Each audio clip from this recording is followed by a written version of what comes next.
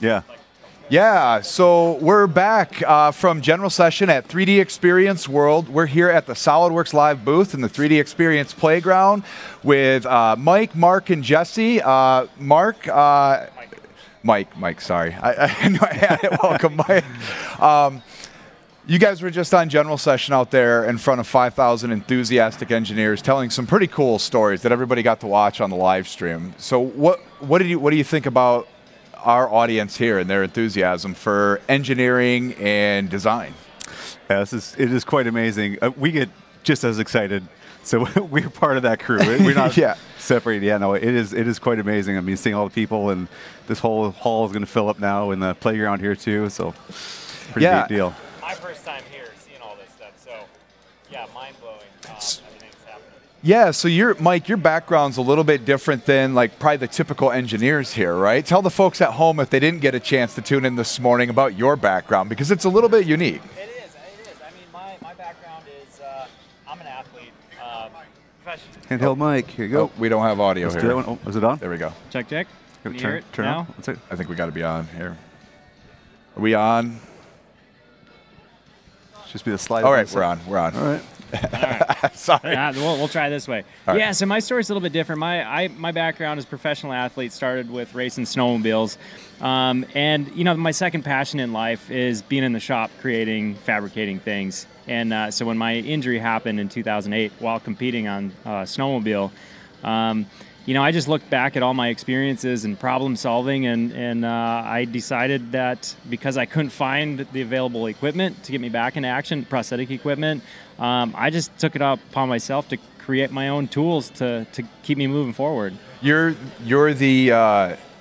the epitome of an innovator, having to come up and solve a challenge for a very specific need in this case. And you know, we deal with a lot of customers who they have the resources of an entire company to go about creating and bringing a product to market, where you kind of looked at what are the tools I have at my disposal and how do I solve this problem, right? Yeah, I was kind of the perfect guy for the job, because with my background in being in the shop all the time and being an athlete, understanding body mechanics and what needs to be done. You know, I took all those experiences, put them together, and started drawing pictures, you know, just a few months after my injury happened, and got it to the point to where it worked for me, got me back on the racetrack. But then I realized that, you know, I could just help so many others. And, you know, at that point, I needed to figure out how to better the designs and, you know, bring it into 3D models, and that's where Jesse and Marc come in. Yeah, so tell us how you guys kind of came together with this design here. Yeah, for sure. So, I mean, first of all, I want to say thank you to Mike. I mean, hands down, my favorite customer. I mean, it's when we set up a design review and he comes down, I never know what he's bringing. He's like, I'm bringing the motorbike, we're going to go moto after, I'm bringing the mountain bike, and we're going mountain biking after. He brought a gold and silver medal in to show us the actual gold medals. Yeah. That was the first for us. Yeah, I mean, on the table, and I'm like, Olympic gold medal. I'm like, you should have some security with you or something here. He's like, no, he just sets them on the table, and I'm like, can you even touch it? Cool. Can I didn't even know if you could pick it up, but yeah, it's pretty cool. So we're talking about Mike and, you know, solving a problem to get back on the dirt bike and the snowmobile. He more than solve a problem. I mean, a 10 times X Games gold medalist. That's more than solving a problem. That's solving the problem and then you know, shooting for the moon after that. And then obviously with the Paralympics, you know, gold and silver too. It's pretty impressive. So what were some of the design things that you wanted to bring to Center for Advanced Design to improve your design? What were some of the specifics that you wanted to work with them to? You said you kind of wanted to take it to the next level with them. What were some of those things that you wanted to work with them to do? Yeah, I think that the first challenge was the VersaFoot that we started working on, and so my original designs, you know, I'm drawing them in 2 dimensions, and so the parts are kind of created in 2 dimensions with plates and connecting rods and plates between them. And so the first thing that we kind of came up with was making an extruded part for the ankle frame, and then also another one for the foot frame. Okay. And so everything kind of revolved around those 2 pieces initially, and you know, we came out with the VersaFoot in 2012. And part of the reason we went into 3D modeling was for a video production we were doing at that time too, and the producers like, we need 3-dimensional models of this so we can put it in the video, and that's kind of what fast-tracked everything from the beginning. And is this what like kind of led to the evolution of the biodat that we're kind of seeing around the entire convention here this week? Is that, or was there an iterative step that it took to kind of get to that point yet?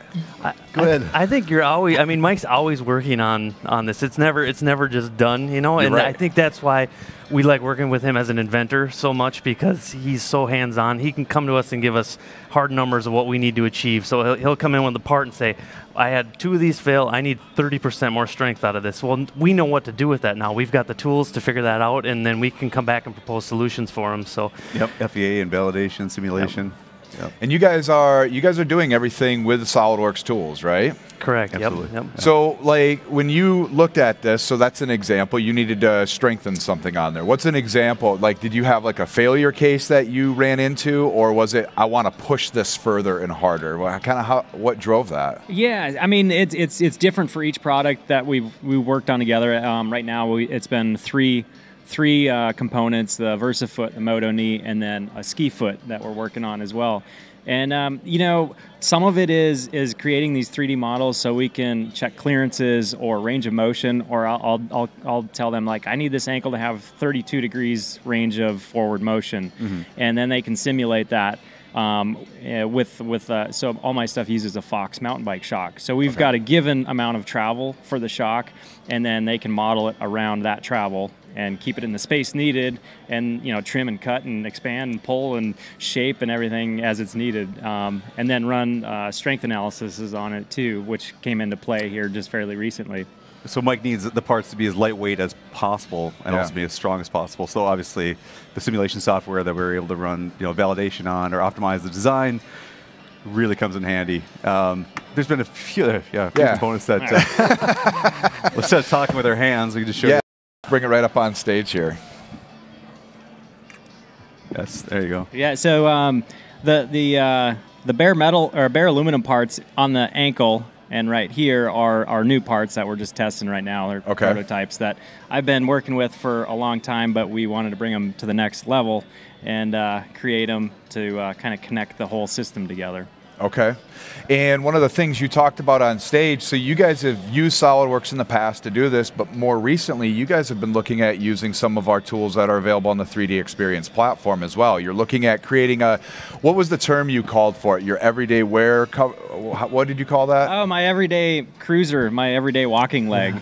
Which, you know, works very good for everyday ambulation up to a slow jog.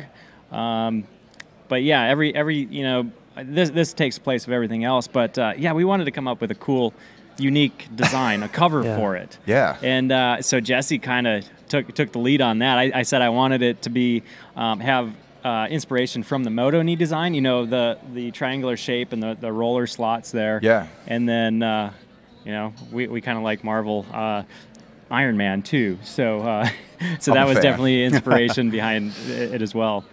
Iron Man's the best superhero. He's just an engineer. Solves problems. He doesn't have superpowers. That's the best. That's the best. He pays for everything, is what he says, right? Right. Yeah.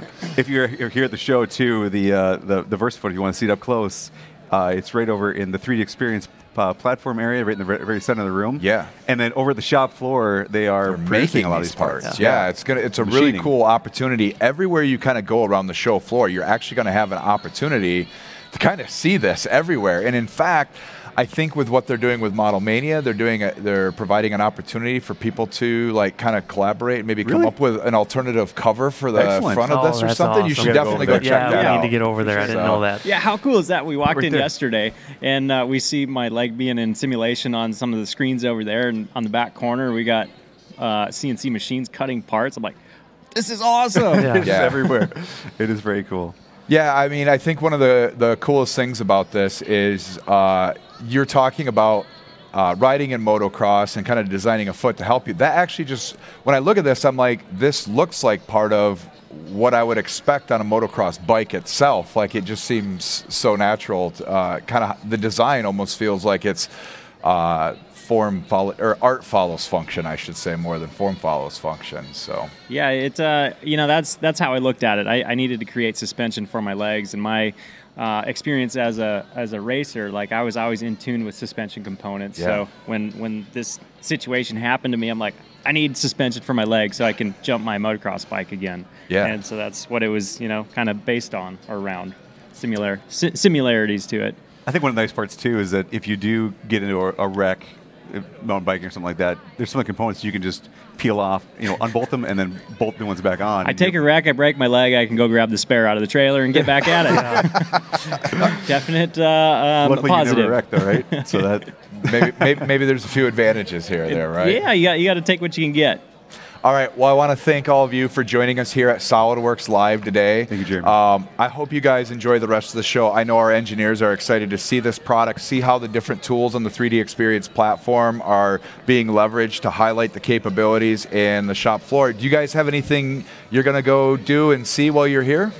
The Mania now. Yeah, Okay. that was for sure. Mania. We're checking that. That's where we're going All right. next. That sounds good. Well, thanks so much for joining us here. For those tuning in at home, we're going to be right back in just a few moments with Charles Schultz. So stay tuned, and we'll be right back. Thanks, guys. All right, thank you. Thank you. Thank you. Thank you, Thanks so much.